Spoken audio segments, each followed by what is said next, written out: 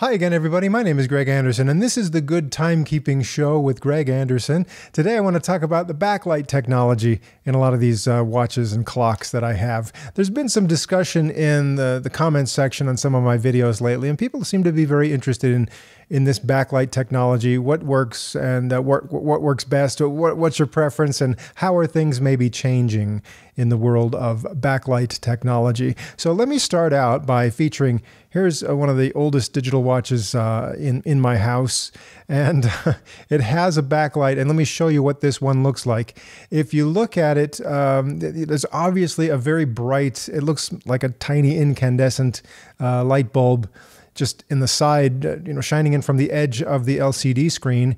And that's how it works to give you, your backlight. As you can see, it's not very good, but back in the early 80s, it was okay. It was the best we had, so that's what we put up with. A similar watch here from Casio that I bought in 1985, same thing. It's got a little, looks like an incandescent light shining in from the edge. And again, if you look at it just right, you can see it. Obviously, looking at this through a camera versus what it would look like to your own eyes, it's going to be a little bit different, but you get the basic idea of what these backlights used to look like way back then. And this brings me around to this watch that I bought in the early 1990s. And one of the things that really attracted me to this watch was the electroluminescence feature on it, a different kind of backlight. So in this one, it gives you a nice, even glow over the entire screen, and I really like that. I also like that it kind of blinks sometimes, when you can set it to blink when the hourly chime goes off or when the alarm goes off. So I like that it just had this very special light, something I hadn't had before. Now, this brings me around to the term electroluminescence. What does this even mean? Well, basically, when you're looking at these LCD screens here, you've got several layers, and I guess you could say one of the layers is the electroluminescence layer. It's basically this part of the LCD module that when you run a charge through it just the right way, an electrical circuit, it glows, and it glows kind of that blue-green color, and it glows very, a nice uniform glow across the entire LCD panel. So that made it really nice. And so this is something that started coming up in the late 80s, early 90s. And my understanding is that Timex sort of did a trademark on what they call Indiglo. So it's the same thing. It's the electroluminescence, but they call it Indiglo because, just a play on words, indigo being a color and glow. So, if you see that on your Timex devices, as far as I know, it's the same thing as this electroluminescence that you'll see on some of these other clocks and watches that I'm showing you here. Now, the thing about the electroluminescence layer is that it can lose its brightness over time. So after your watch or your clock is a few years old, you don't necessarily see it as bright as it used to be, kind of a half-life, So a few years later, it'll be even more dim than that. And some people have reported with their Timex watches or even some Casio watches that electroluminescence function maybe has failed completely. So, they can only use their watch when it's in good lighting conditions and not have a backlight of any sort to see it when it's dark. So that maybe is the reason why Casio seems to be phasing out the electroluminescence in favor of, with some of their newer watches, just an LED. So in a lot of ways, putting an LED in these watches is a throwback to these watches from the 1980s, right, where you have some sort of LED light instead of being a small incandescent light like maybe it would be with these older watches. It would be a small LED coming from the edge to light up the characters here on the screen. So you can see, if you look closely at it, you can see there is sort of a little bright spot, a little hot spot on one edge or another that is indicating that that's where the LED actually is. So it's different from electroluminescence, and there are some advantages to using an LED instead of electroluminescence. Obviously, over time, we think the LED will be more reliable. It won't have that tendency to dim after years of use or fail completely as much as electroluminescence would. But also maybe some people don't like having a little hot spot or a little bright spot on the side there. Another advantage of using an LED instead of the electroluminescence is that the LED actually doesn't use as much electricity, as much power as electroluminescence.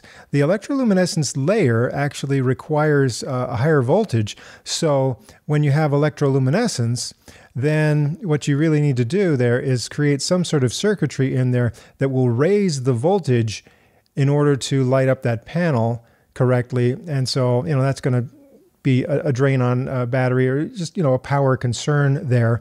And also, when it comes to devices like this bedside alarm clock that you see here, this has an electroluminescence layer in it. When you push the button to activate electroluminescence, you can actually hear, if it's very quiet at night and if you have good hearing, you can hear high frequencies, then you can hear a high frequency noise when that electroluminescence layer is lit up. And that's actually the noise of the circuitry that is raising the voltage, making that sound. You ever have like an electronic flash for a camera, and as it's charging up, getting ready to flash, you can kind of hear a high-pitched whine winding up as it's charging up a capacitor or something. So you can actually, I don't know if I can even adequately record the sound and let you hear what that sounds like. I'll try, but again, you can hear that noise, and that's the circuitry pumping up the voltage in order to activate that layer. Now here are some Oregon Scientific bedside alarm clocks that I really like. They all do the same thing, but of course, they're different colors. So I had to collect more than one version of this. And these are a little bit older. These are at least 15 years old, probably closer to 20 years old each. And what I've discovered on these is that the electroluminescent layer on these has failed on 2 out of 3. One of them seems to work okay. But the other 2, one of them just barely gives a little bit of glow on one edge, and another one even less so. So you may find with alarm clocks like these, you'd have a dark spot in the middle, or, like it is with this one where it's even more obscured. That can happen because the electroluminescent layer, just they didn't last as long as we hoped they would. Now here's one, this one still works okay. It has that electroluminescent layer. But what I'm seeing is, even with some of the newer Oregon Scientific clocks that have come out in the last few years, looks like they've eliminated the electroluminescent technology, and even Oregon Scientific is using some sort of LED technology to make these things work. So if I look at this one in the dark and I turn on its backlight, I can see that there's kind of a hot spot coming from the edge, and so that would indicate again that this one is also no longer using the electroluminescent technology. And here's one I picked up, again, just a little bedroom alarm clock that has atomic time reception built into it.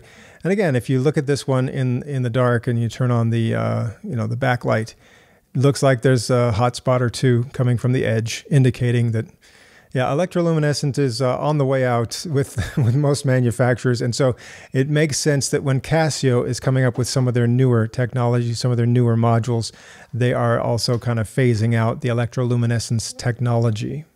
So here, why don't I run through some of my Casios and show you what they look like with the backlights. These use electroluminescence. So this one here, if I light that up in the dark, so that's what it looks like. It looks really good for now.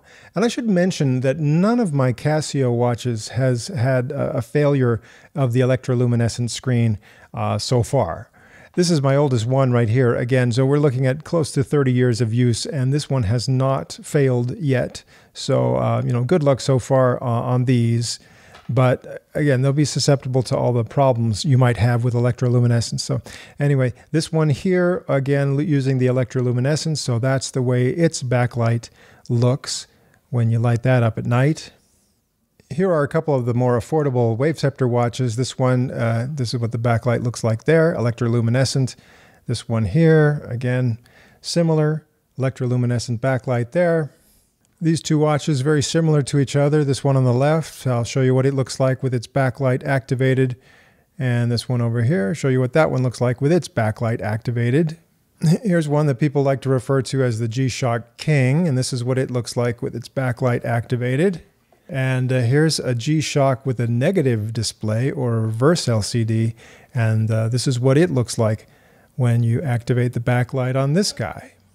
But I'm starting to see more LEDs in use with some of my more recent Casio watches. So these two here, you know, they're very inexpensive, affordable watches, and they happen to use LEDs for the backlight. And you can tell just by looking at them, you can see kind of a couple of hot spots coming from the edge on this one. And this one over here, you can see it looks like just one LED coming from the edge on this one. We get into the analog watches here, and these watches, I really like these, but the only thing that I find lacking is the backlight on these guys. So what they have is, I'll just show you on this one here. There's a backlight that all it is a little light coming from about the 6 o'clock position that shines up onto the face of the watch. It really does nothing to light up the LCD screen. So you can sort of see the analog hands here, but it's not a great backlight. It looks a little better with this one with the white screen, the white watch face. So it tends to light up that one a little bit better. And some people have suggested that if you hold the tip of your finger here right above where the light is coming from, that might actually enhance the look and help you see a little bit better. But again, I don't really think these have great backlights. And I just don't depend on the backlight when I'm using these watches. Now, this is a larger watch that otherwise has the same functions and features of this one here. Does all the same things, but just does it larger. But one thing that is different about this watch is that the backlight has changed. So they still have a light that shines up from the bottom, but they've also incorporated backlights, and they look like LEDs in the LCD portions of the face of this watch. So much brighter, much easier to see, including, not just the analog face, but the LCD screens that you can see when you're using this watch here. So this may be the future for Casio. I don't know. I really like the way they've incorporated these lights into it. Here are a couple of Wave Scepter watches. The one on the left is more available in the US market, and the one on the right, I had to go to the Japanese market to find that one. But as you can see, it's the same thing where they just have a light coming up from the 6 o'clock position that really doesn't do anything to light up the LCD portion of the screen. And again, if you look at how it works on the one with the white face, seems to light up the face better just because, it's a lighter color there. But again, these are not great backlights. I love the watches. I just wouldn't want to rely on the backlights on these Wave Scepters that are this style. It's a Gravity Master watch, and I really like this one. This has a Bluetooth connection to keep it synchronized to the right time, and it's just a big, beefy watch that I wear it almost every day when I go to work. And it has a really nice light that kind of comes from the edge to light up the face, and also has a good backlight for the little LCD portion of the face. And looks like this one is done with LEDs as well. Nice and bright, and I really like the way this one works. Here's another nice big bulky G-Shock Rangeman, and this one appears to use an LED as well, so you can kind of see a bright spot where the LED is coming from the edge. But I really like the way this one looks. So this is a favorite, and a big, nice, beefy, rugged watch that I really like. This Pro-Trek has a special kind of light coming from the 6 o'clock position that does a little bit of lighting up the LCD portion of the face. But this is not the greatest backlight, but it's okay. And just the overall watch I really like. But that gives you an idea of the backlight there. Here are two of the newer G-Shock squares that have Bluetooth that people really like. So these use the LED rather than the electroluminescence.